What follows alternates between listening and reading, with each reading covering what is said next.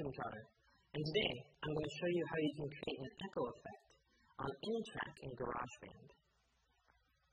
Once you get GarageBand open up, go ahead and find yourself some kind of loop.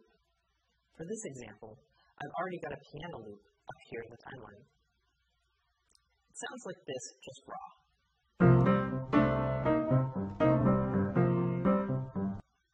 Now, to add an echo effect on it, you're going to want to go to the bottom right here and click Info. That's going to open up the track info for that particular instrument. You'll notice it opens up onto the Browse tab here, but you want it on the Edit tab.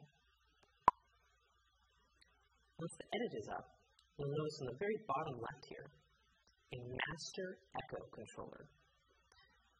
Right now, it's on as indicated by the blue button, but it's at 0.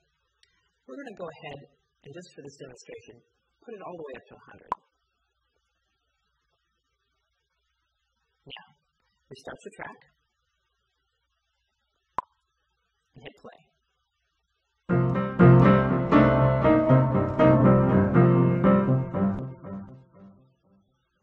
You'll notice how it starts playing on top of itself, and at the very end, it literally echoes out. And that's how you create an echo effect in GarageBand. Thanks for watching.